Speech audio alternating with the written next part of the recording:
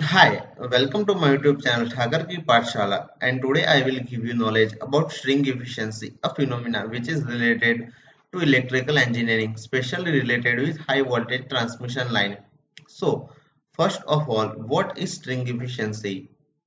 When you look at high voltage overhead transmission line, particularly at its insulator, then you will see there is no pin or shackle type insulator, but instead there is a string of disc type insulator. So when line is under operating condition, basically what happens is that disc near to the line conductor experiences highest stress, and as we go upward, the other disk experience less stress as compared to the disk which is near to the line conductor. This uneven voltage distribution is called as string efficiency. So, if there is more fluctuation between voltage level, then the string efficiency less, and if there is less voltage fluctuation between two disks, then the string efficiency is higher. Now let's take a look at how to calculate string efficiency. We can calculate string efficiency by following equation.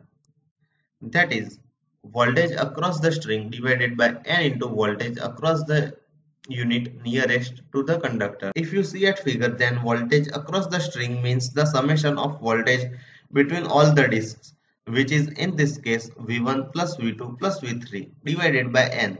Here N is the number of disk units multiplied by voltage across the nearest unit to the conductor, which is V1. Let's take a look at factors that affect string efficiency. It decreases as the number of unit of disk increases. It depends on the ratio of self-capacitance to shunt capacitance. It depends upon weather condition. It decreases in wet condition. Maybe you cannot understand the last two factors. So I will post the second part of video. So check that out. You can find the link in description. Let's take a look at problems that can occur with poor string efficiency. Due to poor string efficiency, the burden on the disk near to the conductor increases. Due to that, chances of failure of that disk increases. Due to poor string efficiency, all the disks cannot be used properly. The worst case scenario is that in case of failing insulator disk, the whole network can experience blackout. Thank you for watching this video, guys. Stay tuned and subscribe to this channel so you don't miss the second part of this video series. In that, I will explain about shunt and mutual capacitance, also how to improve string efficiency in detail.